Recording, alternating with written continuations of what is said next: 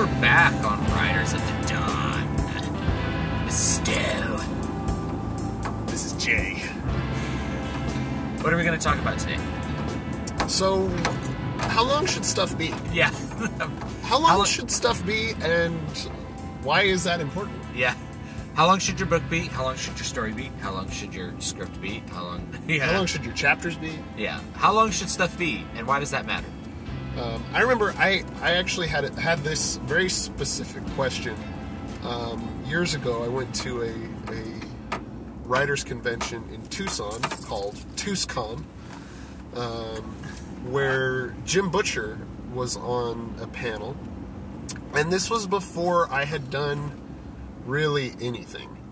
I loved fantasy, and I liked the idea of this nebulous idea of being a novelist, and so I wanted to go to this. And I had this exact question because, and especially for Jim Butcher, who writes these serial books, where you have a character doing things over the course of many books. You know, how do you decide when a book ends?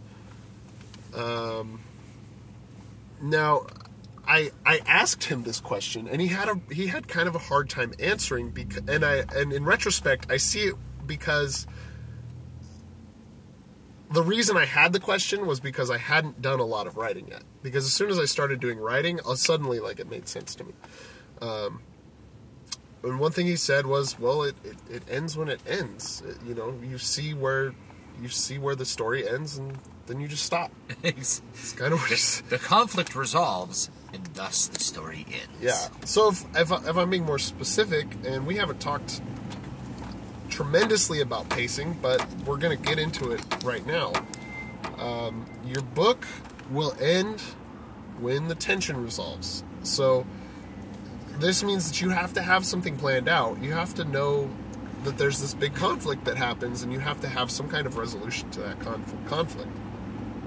Now, in the case of something more episodic, like Star Trek, we have conflict ends in a single episode. Yeah, the conflict ends at a single episode, but you understand that there's more story to be explored. Yeah, there's more characters, and really, the separation here. It's like why do they make sequels to things? Like, why is there so many sequels? And it's because people like the characters that they saw from the first whatever. Right. And so a series, and I really like Star Trek as an example. Star Trek is episodic. Classic Star Trek is episodic. It's not what you see now that's popular, which is just an ongoing, never-ending storyline of stuff that eventually resolves, right? So Star Trek's episodic. Opera-esque. Yeah. So Star Trek's episodic, which means you introduce a conflict probably in like the pre-roll for the credits, Yeah. and then you resolve that conflict at the end, and Picard and whoever generates some wise statements at the end, and then the rest is for next week. Yeah. With these longer ones that are popular now, like I don't know, Walking Dead or Game of Thrones. Game of Thrones, I remember reading the first book years ago, and I was like, oh, what'd you think? I was like, I don't know, it's kind of like fantasy soap opera, because I didn't feel like it had like a strong story. Yeah. Personally, and it's not that it was badly written, it just wasn't really for me. Probably same thing with the series. The series didn't really interest me. I know people are going to listen to that and think I'm crazy that I didn't find Game of Thrones very interesting, but I just didn't. It's not everything's for everyone. Yeah. So with that, you have, but you still, with Game of Thrones, you will have you'll have a plot point that ends every single episode. Something will happen, there'll be a cliffhanger, some new crazy conflict is usually introduced to begin the next episode. Right. So they have this format where like you sort of tie things up, but you really introduce the next set of conflicts at the end of each episode to keep the ball rolling along like a soap opera. To make sure that people tune in next time. And you pace it so that happens at the end of that 1 hour or however long it's going to be. And I think the length of Game of Thrones episodes actually varies a little bit. It's between, 50 and 60 minutes long. Just like how Star Trek, they vary actually a little bit, even in 1 hour. Broadcast TV, they're between 40 and 45 minutes, depending on what's there. And yeah.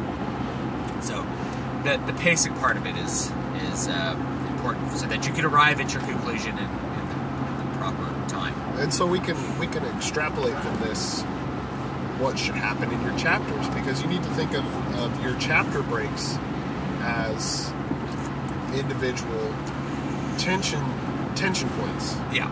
Tension or tension release points. Whatever. Right. Because you might usually want to get to the end of a chapter on a tension point, so that you want to flip the page to the next to see the resolution. Yeah, you kind of so you want each chapter to be like a complete set of ideas. Yeah. And just like when you're writing music, when you're not done, you want to, at the end of a phrase, kind of bring people into the next phrase by having the next theme pick up from it or something like that. So, you might end a chapter. So I ended a chapter with Walk at Dusk, which I'm putting out some samples and stuff on my website. You guys can read the first, 8 chapters, I think. The chapter ends with, he's down exploring this tunnel, and then he hears people coming, right? That's the end of the chapter. Yeah. So it's like, okay, we got to the arrival point that we set up at the beginning of the chapter, and I'm going to leave you on a cliffhanger to make you want to flip over to the next chapter. Right. Even though you're holding a book and you don't have to do that. Yeah. It really just kind of makes people want to keep reading and still have kind of a break point. Yeah. Something else I do is I'll have a collection of chapters that composes what I call an act of a book. And so at the end of that act, all the conflict of that act is almost totally resolved. The main conflict isn't, but most of the conflicts in the act are. So when you close the book, you feel like there's a satisfying ending. And I feel that can be pretty important if you're going to write a full-length novel or longer than full-length novel. Yeah. You see this a lot. A way that other authors use this chapter break kind of tension suspension is if you have multiple viewpoint characters and you need, say you're ending on a tense note in your chapter with one set of characters, the next chapter is about a different set of characters to keep that tension rolling. To keep the reader feeling like they can't put the book down. Yeah, so you got to get through this set of tension, and then maybe the next chapter will be about that original set of tension that you wanted to get through. I know in Wheel of Time, you get to a tension point with one group of characters, and you wouldn't see the release of that tension until the next book. Yeah, that was really frustrating. Yeah, that was frustrating. I mean, that's one of the things is like it's a combination of like, all right, you set up tension, and then he just won't resolve it forever. And you're like, oh, well, I really want the reader to feel the tension. It's like, yeah, but you're filling the space in between without any kind of tension resolution. Yeah. Series. It's just like like I made a joke in the last podcast that the first 3 chapters of one of the books is just Perrin looking at the army. Yeah. It's just like he's observing the army after a battle in the previous book. It's like, is there anything else that we can do that might be interesting? Or like have some tension? And that's a contrast with like the first four books or so that just have like non-stop stuff happening. Yeah. Tension resolution, just a cycle of it happening really non-stop. And interesting things. And I want to know more about that, but you don't learn more about that because there's Trollocs attacking. So anyway, one of the things I think we might want to talk about is what is the proper length for these things. So we talked about like the nebulous term. The nebulous terms of like, it should be a plot point. But how long should a chapter really be? Well, I mean, if you're Stephen King, sometimes it's one sentence. If you're Stephen Erickson, it's 50,000 words. So, actually, I figured out Stephen Erickson's chapters are 10,000 words. Are they 10,000? J.R.R. Tolkien's chapters are about 10,000 words. Right, they're between 8,000 and like 12,000, but they're about 10,000 words, and that's for Tolkien's writing style, each of those chapters completes a particular geographic area and a small part of the adventure. Yeah. So if you look at The Hobbit, for example, each chapter is a little different area that they're having an adventure in. And if you look at Lord of the Rings, each chapter is a different location, for the most part, that they're visiting and experiencing and moving on from. So you have a chapter that's like, you know, they're in Moria, there's a chapter. They're running out of Moria, there's another chapter, right? They're running away to Lothlorien, there's a chapter. They're in Lothlorien, there's a chapter. They're talking to Galadriel and then leaving, there's a chapter. You know, so each one of those is like a little piece of that story that's moving them geographically forward, away from one thing into another thing. Now, I think so that works for his style of books. I think in most of the modern style, I mean, like and 90s Robert, and 2000s. Robert Jordan's chapters are 5,000 words. Yeah, I was going to say there's more the more modern style. The chapters are going to be a lot shorter because we have a lot of.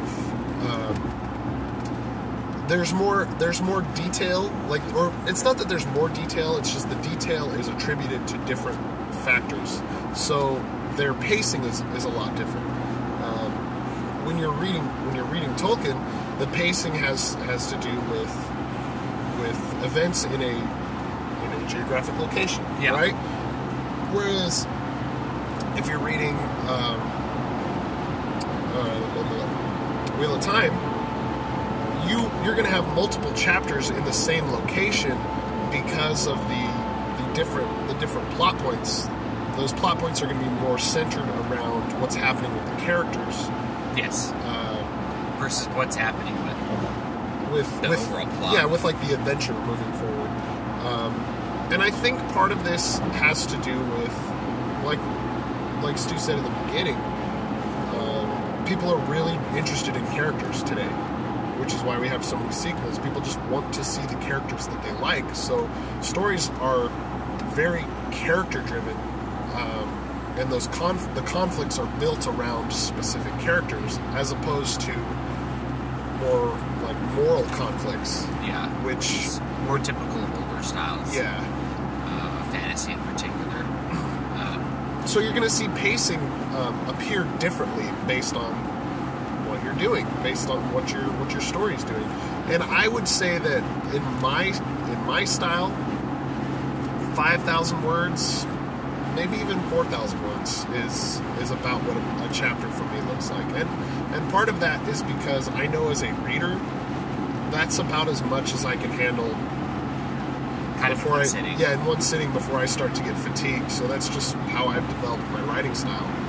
And you may notice that with yourself, based on your reading habits, how your writing habits materialize. This is another thing about chapters that I think people often overlook.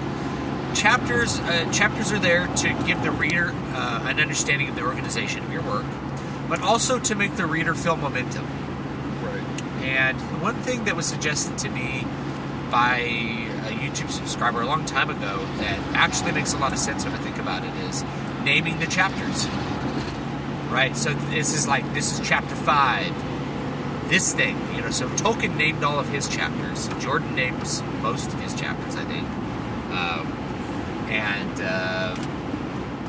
What does that do? Well, that gives the reader a set of expectations for what's going to happen in that chapter. Yeah. And keeps them interested, and also makes them feel like there's story momentum and they're progressing through it, and that they're really, they're yes, another chapter. Oh, this one looks exciting. Oh man, I'm really enjoying this book, and I hope this resolves before the end of the book. And it's kind of a psychological thing when you put chapters in. I'm sure there's people that are like, I'm going to write a book with no chapters. It's like, well, I don't recommend it. Yeah, you're going to get people putting your book down, even if the story's great. Yeah, even if you just every 5,000 words you just drop a chapter heading, people are going to feel better about that. Because remember, you're not. People have this idea, it's like, I write only for myself. It's like, then why write? Just imagine the story and then go to sleep. Right? So the point of writing is to communicate a story to other people, and you want to do it effectively, and you want to make it a good reader experience and all that sort of stuff. So certainly when I try to assemble a paperback, for instance, I want the reader experience to be really good. I want the type to be really easy to read and look good. I want the chapter headings to look good and to communicate what I want to the reader, make them feel like they're really involved in a fantastical story, and they know what to expect with each chapter. And sometimes you can give a chapter heading that's like, oh, I wonder what that's referring to, and makes them want to read it. It's all, you're kind of marketing within your book too, because there's a bunch of steps. Get the person to pick the book up, get them to read the description, get them to open to the first page, and then get them to read all the way to the end. Yeah, and then leave you a review. Like, it's a whole process, and I know that makes it seem like super, mini, but it's not that way, right? The point is to get it across. So yeah, I think if you have no chapters, or if you're like, well, this chapter's 13,000 words long, it's like you might want to just split it into 2 chapters and see where that is. For me, like the last, Walk at Dusk, which you can read on dvspress.com, at least you can read the first 8 chapters or so as a sample, roughly the first half of the book. There's a chapter in there that's like 12,000 words, which I was like, I want to break it into 2, but it's such one big set of events. I can't really break it into 2 and have those 2 chapters feel like independent ideas. So I just left it as one long chapter, and I might come up with a break point when I put it out, when I actually publish the thing for real. And I don't know, but most often you don't want to go too long without a chapter break, or your reader's going to be like, man, is this book going somewhere? I don't know. Where's the chapter? Why am I in the same chapter? Even if you have tension release points, having a visual release point is also important.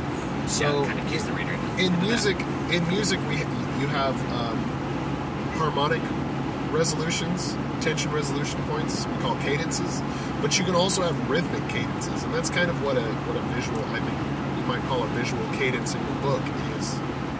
You have half the page empty, you flip the page, and then it says next chapter. Yeah, and you're like, okay. It's kind of a confirmation, like, all right, here we go. Yeah, here we go. Next thing.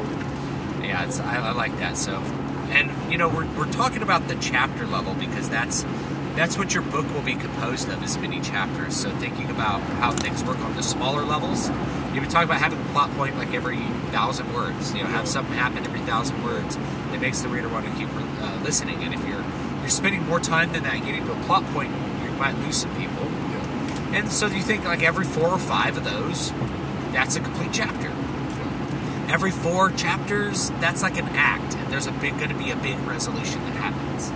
Yeah. And every 4 acts, that's the final act. It's just kind of like writing Shakespeare. Every 5 acts, you get to the end of the play, and finally, Cassius and whoever, they're defeated, and Octavian takes the throne. And there's a big resolution. So that's a good way to think about it. And what I'd like to also, because I think you guys might want some really specific information as to how long a book should be.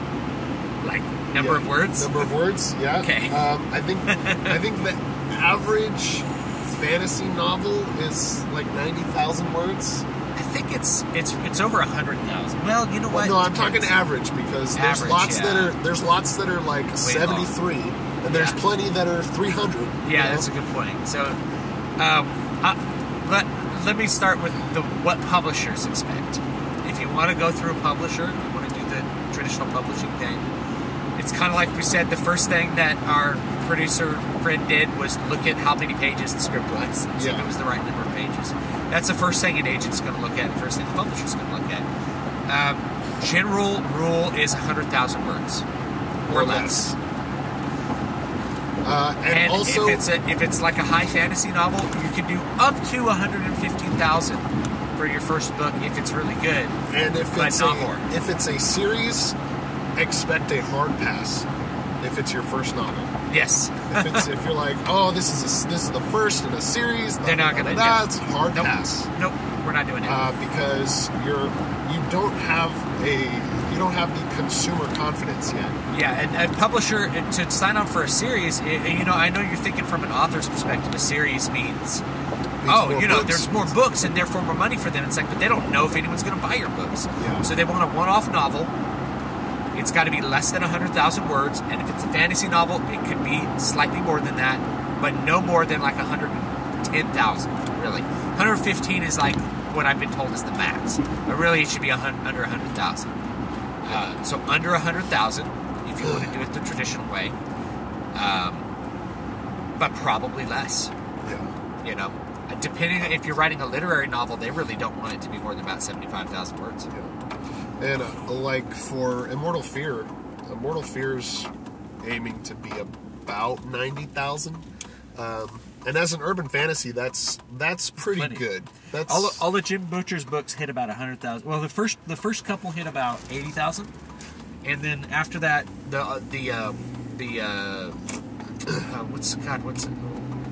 Dresden Files. Yeah, they're about 100,000 words apiece, which is a good length. 100,000 words, you're not going to fatigue the listener or fatigue the reader. And the thing is, with 100,000 words, it's the appropriate length for the main plot plus a couple of subplots to all receive their full attention, develop some characters, and tie them off with a nice bow. And what's interesting about Dresden Files is, as you go on in the series, you don't need to develop Harry Dresden as much because you developed it in the first couple novels. So you get to add another subplot. Yep. You get to trade that characterization for some more subplot, which is great. And people are already like the character, hence they're reading the sequels, and so you just get to work on the subplot, which is cool too. So, so 100,000 words. Old Man in the Sea was like 30,000 words. That's a novella. Yeah. So a novella is basically anything between about 20,000 words and about 45,000 words. We call that a novella. For Stephen King, a novella is 50,000 words. Great Gatsby was 50,000 words. To give you an idea, like some classic novels that people read. Old Man in the Sea was like 30,000. Actually, I think it was less. It's like 28,000 words. It's a novella at best. A novelette is anything that's between like 10 and 20,000 words. So a novelette is usually a single plot, like a novel. A couple of chapters, single plot, tension resolution, one main character usually. So my book, Cloaked in Darkness, is like it's between 18 and 22,000 words. So it's I don't remember the exact number, but it's between novelette and novella length, and it does just that.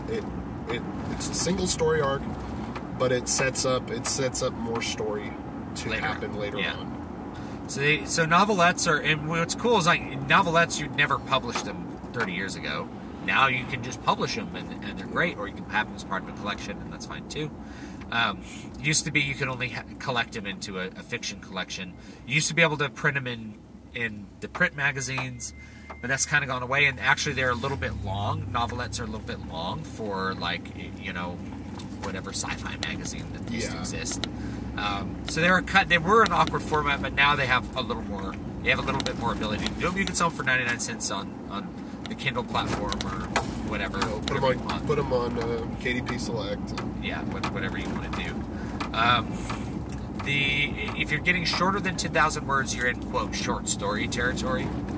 And short story territory, you're not going to have separate chapters. It's just going to be one thing, and it's got to be pretty much one idea, one character, one resolution. Adding anything more than that, you're not going to have enough time to develop it. You're going to find that you can't do it in under 10,000 words. Most people don't really read a lot of short fiction, and so when they write short fiction, they're not great at it or super excited about it. So keep that in mind. If you read novels and you want to write novels, writing short stories is not necessarily the best practice for that. It's not terrible practice, but it's kind of acquiescing to something you don't want to do. Well, and then you even have a level below that, like flash fiction. Yeah, which is under 5,000, which would be flash fiction. Well, under 5,000 could be like short story. I think flash fiction is like anything under 2,000. Yeah. Anything under 2,000 is like, bam, flash fiction. Yeah. It's like it doesn't even fully explore an idea. It just gets you, gives you a taste. Yeah, it just gives you a taste of a story. Here's a taste of this thing that's interesting. I've tried writing some that are really short to give you. It's like, how short can it be? I've done it in like less than 500 words. I've written a story. Yeah. That's just like a scene that explains everything that's going on, and you understand what the story is by the end. Ernest Hemingway famously was like, how few words can you use to write a story? And he wrote like, baby shoes for sale, never used. Yeah. Yeah, well, and you see this, you actually see this like on that. Twitter quite a bit, is 2-sentence stories. Yeah, like Stories in 140 140 characters. Yeah. So, anyway, we're out of time for today. Hopefully that gives you some guidelines. I know we didn't get to the part that probably people cared about, which is the numbers. But you really have to think about the process and how those numbers get related to it. So, you guys have a good day. You can find me at dvspress.com, davidvstewart.com. You can find me at matthewjwellman.com. And email the show, Stu at davidvstewart.com. And we'll see you next time. Have a good one.